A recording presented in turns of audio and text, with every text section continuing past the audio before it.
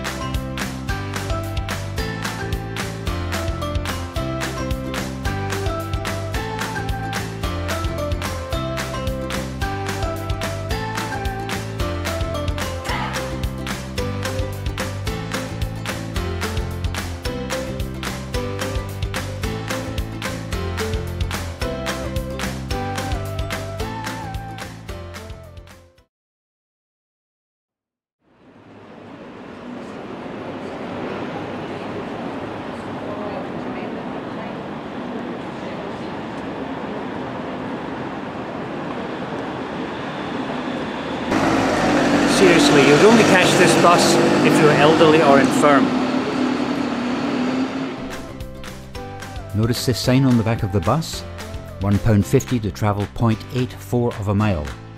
Is this Britain's most expensive point-to-point bus service? Based on this price of £1.78 per mile, to travel the 47 miles from Glasgow to Edinburgh, your fare would cost £84. Normal fare £8.50. To travel the 413 miles from Glasgow to London, it would cost you £737. Average price on Megabus is £15. And for my American viewers, the 2,446 mile journey from New York to Los Angeles on Greyhound, something which I'd love to do but I think it would be a killer of a journey, average cost of $175 would cost just $4,367. Ouch. It's the same with airfares. The shorter the journey, the more per mile you pay. But it's still an expensive bus ride.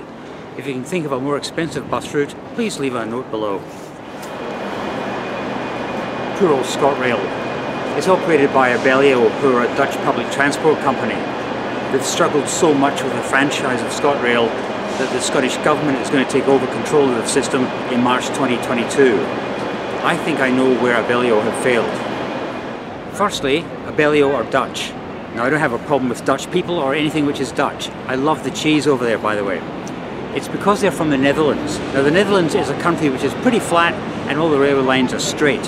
Here in Scotland we're hilly to mountainous and all the railway lines go all over the place. And as a result, Abellio have struggled with their on-time performance. Another reason is that Abellio don't know the difference between a train and a bus. So here's a quick heads up. This is a bus, this is a train. Bus, train, bus, train. See the difference? Abellio can't. Keeping in mind there's no direct train service between Glasgow Central and Glasgow Queen Street, Scotrail have dedicated an entire page to a non-existent train service. They've even added a nice picture of a train to reassure you they know what they're doing. Now, I've worked in the Glasgow city centre for 30 years and I can guarantee there is no train service between these two stations. It's a bus. Fastest train 5 minutes? No, it doesn't exist. Slowest train 30 minutes? No, it takes an eternity because it doesn't exist. Direct trains per day 98? No, the exact number of direct trains is 0. The part I like is just up here. Are there any direct trains from Glasgow Central to Glasgow Queen Street? In actual fact, no, there's not, because there are no train tracks. Look what happens when you try to click on the online journey planner. Let's go from Glasgow Central to Glasgow Queen Street. Let's go for a return ticket. Oh, shock! There are no fares, and that's because there are no trains. Yes, that's a good pub quiz question. Scotrail operates train services to 352 stations across Scotland. Between what two stations can you not buy a ticket? Glasgow Central and Glasgow Queen Street. If you really want to travel by train between Glasgow Central and Glasgow Queen Street, you can do it, but you have to forget all that nonsense on the Scotrail website. There are a couple of possibilities, but the shortest journey is to travel from here, Glasgow Central's low-level platforms, and it will take you to Queen Street low-level platforms, but you have to change trains in Partick. That's a round trip of 4 miles, just to travel 3/4 of a mile up the road on foot. Who in their right mind would want to do that?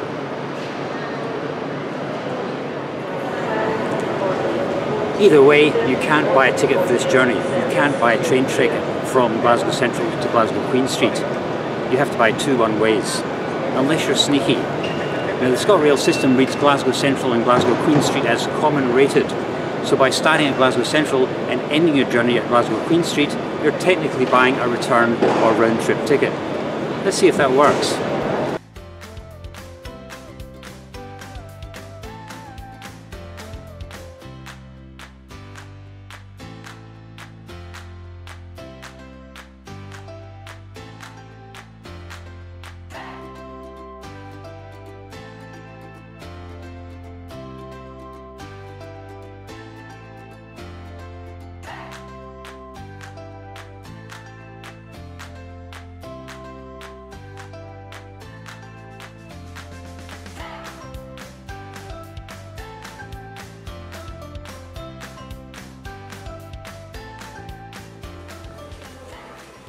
This setup is similar to aviation in fare construction, where different airports are regarded as common rated, such as London Gatwick and London Heathrow, Orly and Charles de Gaulle, Linate and Malpensa in Milan, and JFK and LaGuardia in New York.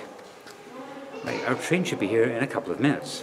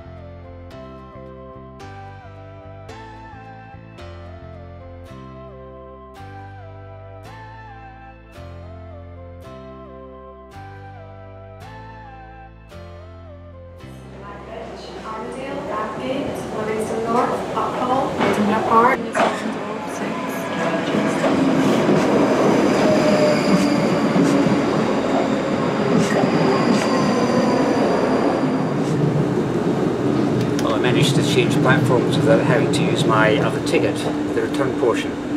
The thing is though, this has not been validated at Partick, therefore will I get through the barriers at Queen Street? Only time will tell.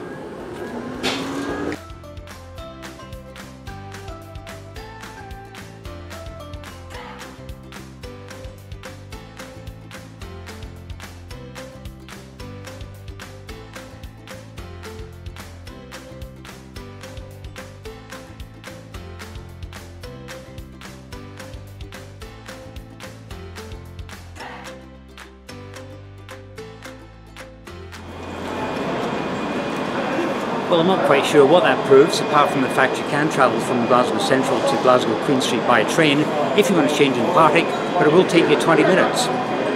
Anyway, that was just a bit of fun. Some of you might think, if I find that fun, then I need to get out more. Of course I do. I need to go to places like Portugal, Italy, Germany, Poland, but I can't at the moment because of COVID. Anyway, thanks very much for watching this video. It was a little bit of fun, something different, and I'll see you next time.